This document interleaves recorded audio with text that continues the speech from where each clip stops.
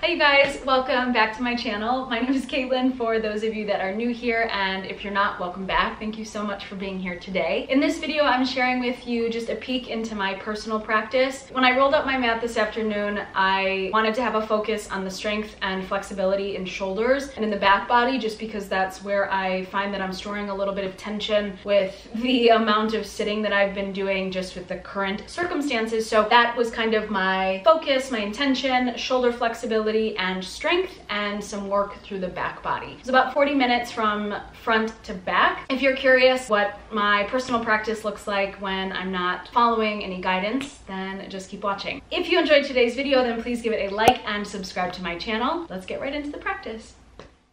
So we'll make our way down to the belly for prone shavasana, stacking one palm on top of the other, and bring your forehead and feet down to rest. Start to bring the awareness into the fact that your belly is breathing. And deepen your inhale and lengthen your exhale. With a slow lift of the head, bring your finger pads to the floor. And with your inhalation, lift up the belly, the heart, and the head, dropping right ear to right shoulder, left ear to left shoulder. Noticing any areas of tightness or resistance. With your exhale, lower down and hover the nose, hover the face off the mat. Swing your right knee up in line with your right hip for half frog, and then open up the right arm, big capital T, fingertip to fingertip. Supine twist as you breathe sweetly and deeply into the abdomen. Press your right hand into the floor, unwind, swing your left knee up in line with your left hip, half frog, and then open up, supine twist. Soften your glutes, your fingers. Then press your left hand into the floor, unwind. We meet in a Sphinx pose. Elbows beneath the shoulders and dropping right ear to right shoulder. Think a half circle. Roll the chin towards the chest and then bring your left ear towards your left shoulder.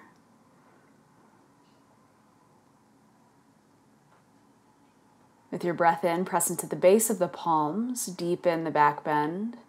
Option to walk the hands any amount closer towards the hips and the low abdomen. Keeping the chin parallel to the floor, turn your head, chin towards right shoulder, chin towards left shoulder. And we'll lower down all the way to the back body. Bending into the knees, feet underneath your knees. Inhale, bridge pose. Lift your hips, your front ribs, and your heart. Inhale, hips high. Exhale, hips low. Incorporating the arms, inhale, hips and hands high, and exhale, hips, hands low. Inhale, rise. Exhale, lower. Your rhythm, your pace. The inhale lifts you up. The exhale lowers you down. In your next bridge pose, hold with your hips up. We'll incorporate eagle arms. Swing your left arm beneath your right. Take a few rounds of breath and then switch it out. Right arm beneath your left. Sending the breath not only into the low back, but into the shoulder blades. And lower your hips down, unwind the arms. Parallel your shins and calves to the floor. Knees above hips, press your hands into your thighs and your thighs back into your hands. Little core work, we'll twist right elbow to left thigh, left elbow to right thigh. Then rock and roll, make your way up to a seat. Cow face, arms. Swing your right elbow high, left elbow low. Take a bind or grab for your clothing. Find what's accessible. Again, finding breath in the low belly, the ribs, and the shoulders. Switching it out, left elbow points high, right elbow points low.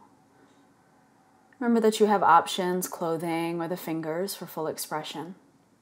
And for me, I like to press the base of the skull into my left forearm.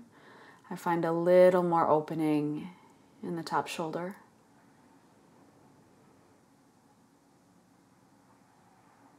As you unwind, twist to the right, bring your left hand to your right thigh and kickstand your right fingertips to the mat. Switch it to second side, right hand to left thigh, left hand to the ground. Just some mellow rotations, not trying to control it too much. Twist, right, and left. Returning to the back body. Feel the chin below the forehead as we prepare for wheel pose. Flip your palms, fingers towards the shoulders, and with your breath in, hips, heart high, removing glasses if they feel distracting. Place your right hand to your heart, focus on the strength of left shoulder. Left hand to the heart, focus on the strength in the right shoulder. And we'll explore some push-ups in our wheel pose. You lightly tap the crown of the head to the mat, and then re-straighten the elbows. Think of pressing your heart through the shoulders. And right leg extends high. You can point or flex through your right toes. I enjoyed some ankle rotations with that work. Lifting your left leg up in full extension, left leg straight. Option to rotate your left ankle. Returning to 4 points of contact. Feel your head heavy and then lower down. Back of the skull, shoulders to tailbone. We'll make our way up, meeting in our high plank, the top of your push-up. There we go. So take your time as you fix your hair, one, and then shift the weight forward, backward, warming up through the arches and the range and motion on the shoulders. So a little bit of articulation as you go into downward facing dog. The inhale rolls you forward, high plank. Exhale lifts you up and back. And deep bend in the elbows. Take your forearm plank and pass all the way down to the belly, meeting in Sphinx pose. Right ear, right shoulder. Chin towards the chest. And passing right through your forearm plank, lift your hips up, dolphin pose. Hips high, heart back. You can go high heels, heavy heels. For me, I like this pulsing. Rise on the inhale, press it back and down on the exhale. If you opt for this action, you want to focus on the shoulders shifting way far forward in front of your elbow creases. Option to stay right here, or a little time to work through an inversion. Any variation of your forearm balance. For me, I like the top leg long, bottom leg bent, and that gives me more leverage, more control to play from shape to shape. And right back down to the belly, Sphinx pose. Feel into the neck. Feel into the breath.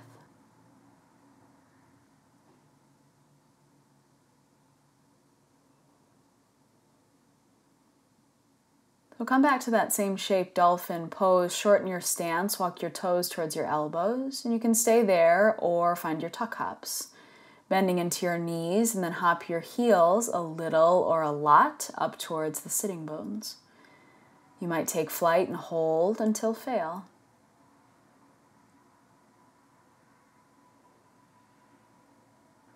Big opening on the heart, puppy pose. Walk the arms out forward in front of you, wrists in line with shoulders. It can be the heart, the forehead, or the chin, taking rest on the ground. Allow the prana to move, the belly to breathe.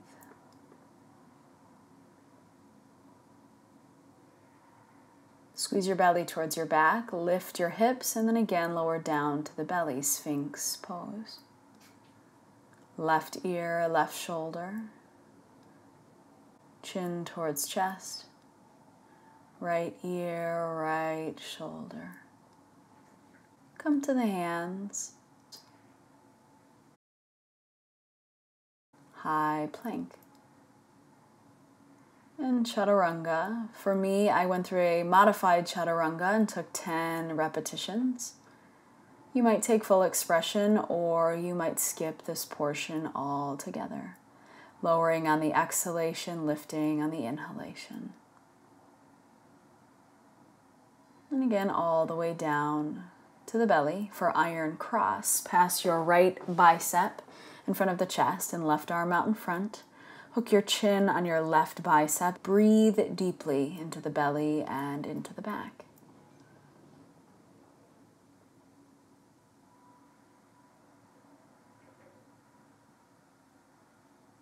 Feel spaciousness as the shoulder blades draw away from your spine.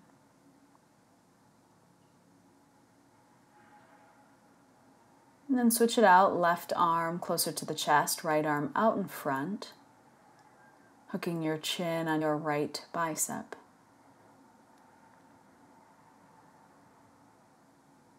Notice the brows and the eyes, and allow the belly to breathe.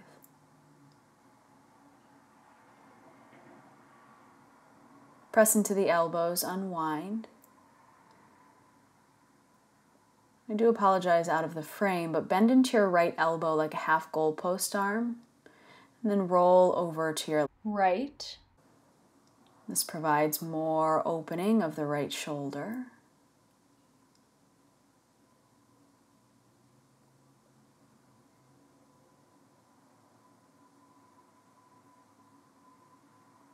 Breathe.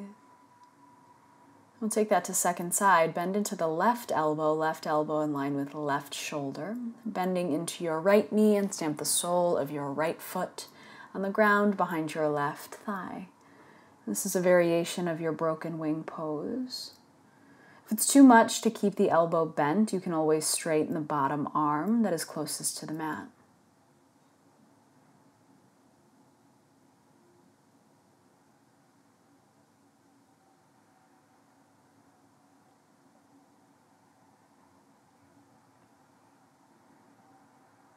With an exhalation, unwind, come back to your center point.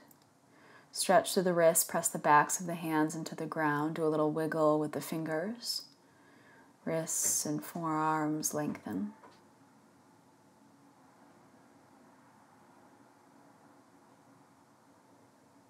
Sphinx pose. Again, press into base of palms, lifting through torso. Keep the legs active. Sensation along the spine, but nothing is painful. Nothing is jarring. Only lifting to the level that is appropriate for you. And release from the bend of the back and recline down to your back body. Extend your legs up towards the ceiling. We'll find a deep forward fold, Halasana plow pose. Take your hands to the low back and wedge your thumbs into your hip creases, toes to the floor. And as you unwind, we counter that with a fish pose, palms under the bottom. Dig your elbows into your mat, puff up your heart, and open your throat.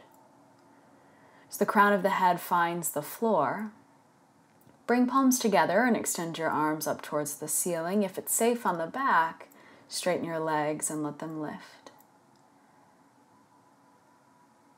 Release out of your fish pose. Find neutral on the spine. Constructive rest. Feet to your mat. Bend in the knees. And to counter, parallel shins to the earth, palms to thighs, thighs to palms. And you find perfect resistance between the two. The low back presses into the ground. And supine twist. Right foot over to the left, IT band stretch, and bend deeply into your left knee. Swing your left foot up towards your right hand. If it's safe, send your gaze over to the right.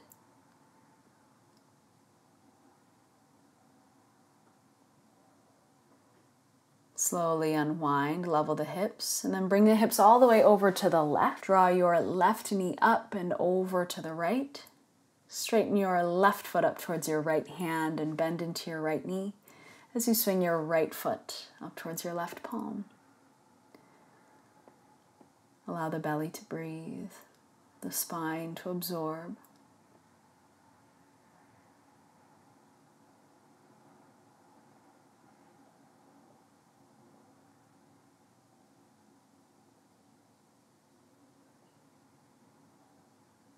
Allowing an exhalation to release the bind, bring you back to center. happy baby pose. For me, I'm opting for the bind of the heels, but if you'd like something softer, arches, ankles, hamstrings. Little cradle to bring us into neutral.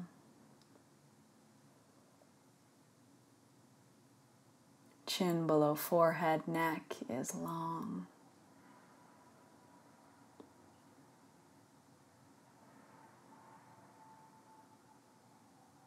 Soles of the feet together, reclined, bound angle. You can interlace fingers on pinky toe sides of the feet or take a deeper bind. Eagle arms, eagle legs. With the inhale, lengthen your limbs, and with the exhale, crunch, pressing low back into the floor the whole time. Switching it out, second side. Inhale, limbs lengthen away from one another, and the exhale crunches you.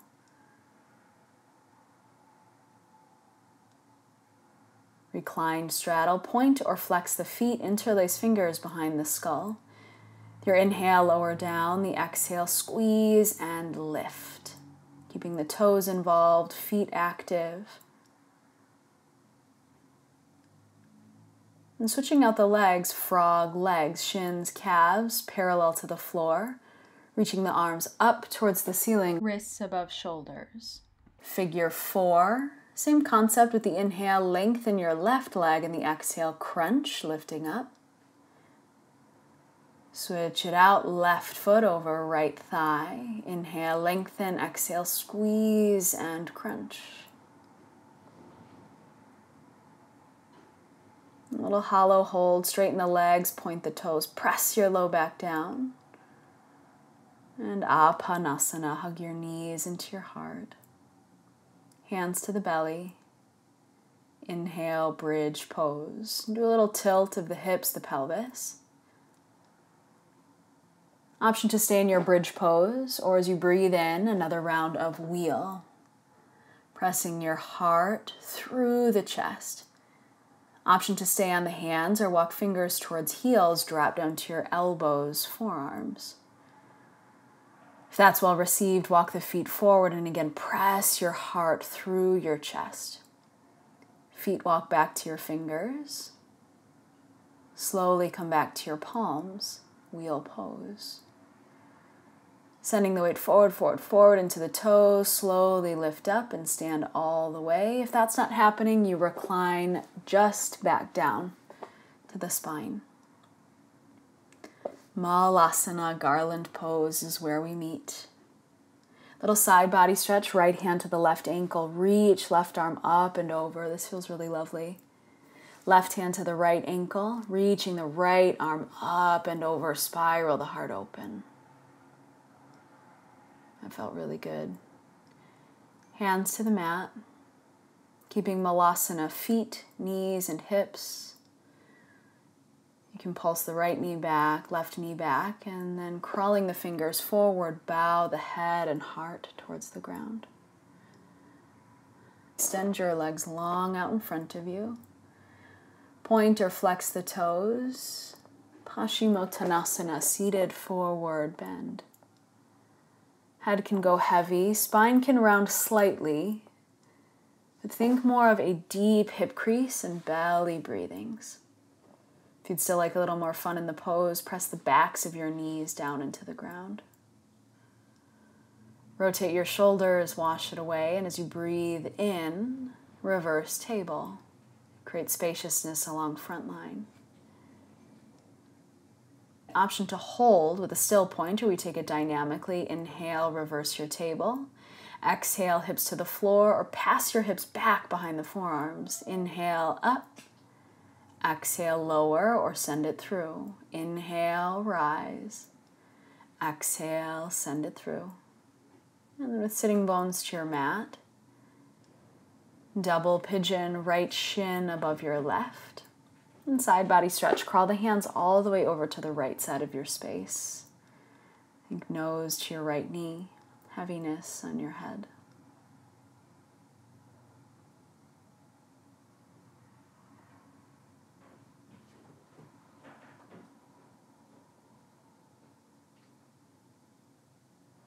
And slowly rise, switch it out. We take the left shin on top of the right. Bow the head and heart forward and walk the hands and arms over to the left. Option to hook the chin on your left knee, releasing nose towards your right toes.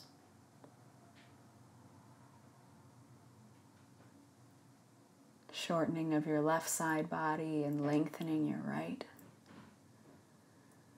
Call onto the hands, press them into the floor, lift up, and high plank is where we meet. Exhale into your chaturanga, maybe hold a little bit longer, and with your inhale, upward facing dog. If that's too much, it's a cobra. Exhale, downward facing dog. Hips high, heart back, and the shoulders draw down. With your inhale, squeeze your shoulders up into your earlobes, and with your exhale, draw the shoulders down. Doing that a couple of times. Inhale, scrunch up. Exhale, down. You want to focus on the range and motion of your shoulder blades. Inhale, scrunch and squeeze up. Exhale, lower down.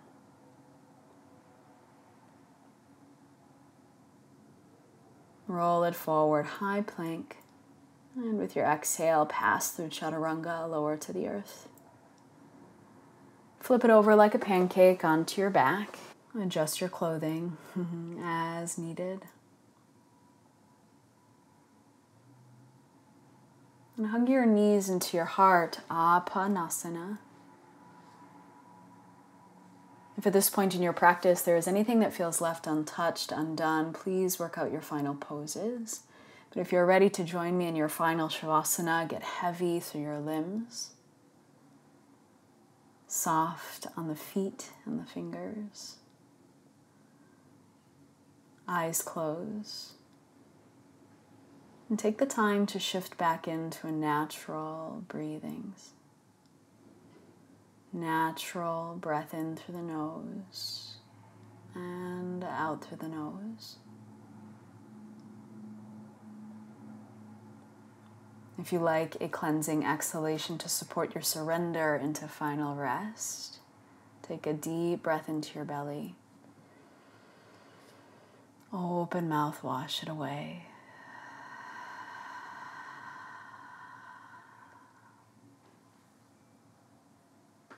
And with that, may you enjoy your time in final rest. May you enjoy your time in chosen ease.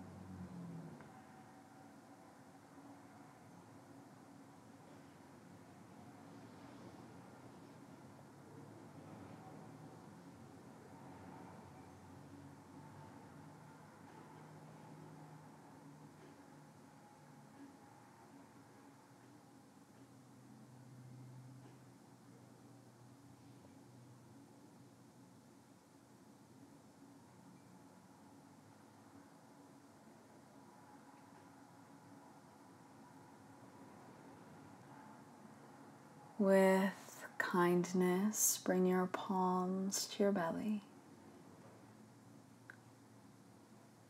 and feel into the fact that you're breathing.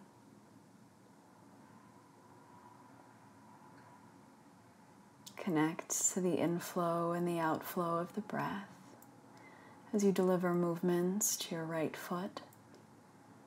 Left foot follows. Both feet at the same time as you draw them into center. Awaken the hands and interlace your fingers. Flip your palms to the back of your space and hug your knees slowly into your heart. Rolling over to fetal pose. Take your time.